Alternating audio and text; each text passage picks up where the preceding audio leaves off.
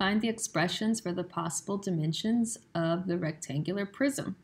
So this is a 3D shape, so it should have 3 dimensions. So if we factor this trinomial, hopefully, there are 3 factors.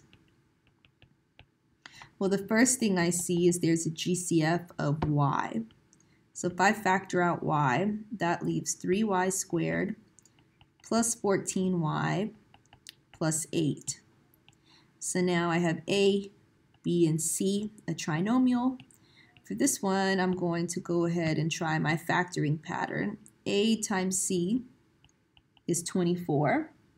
What two numbers multiply to make 24, but add to make 14?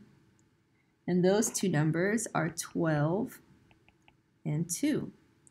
So then I bring down my first term and my last term.